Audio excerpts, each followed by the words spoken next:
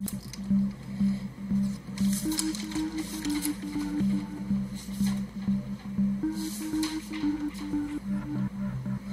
biggest fear right now is passing through the world's radar undetected.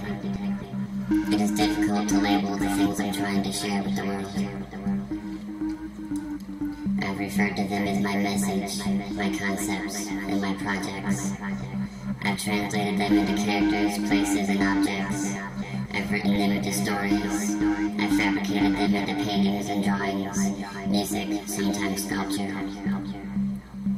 I've animated them, set them out in storyboard. I've simulated them through computer programming and roleplay. I've expressed and applied them to my aesthetic and lifestyle. I've modeled apartments, vehicles, furniture, and miscellaneous items out of them. Does anyone realize that it is me that I'm trying to share with the world? I am my gift to the world, and my gift is the reason I live. But who is there to receive it?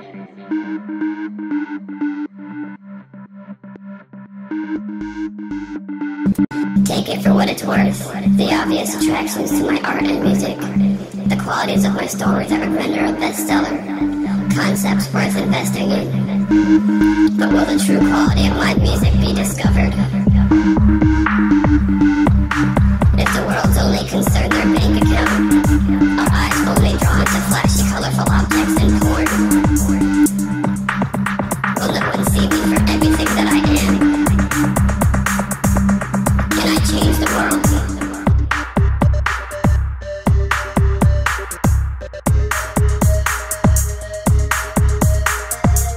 In this world there exists a variety of creatures which possess a spectrum of magical qualities.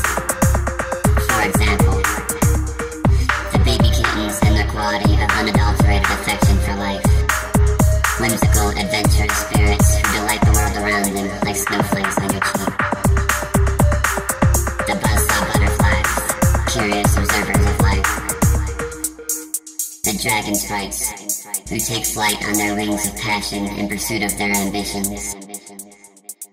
Even the skanky panthers, who learn to hustle their way through life. It is our responsibility as black-eyed bugs to establish communication among these creatures, because these are the creatures whose dreams are of particular potency. Their nightmares may also be precariously noxious, but their imagination is no less unprecedented. Their stories are no less real. Their names are no less important.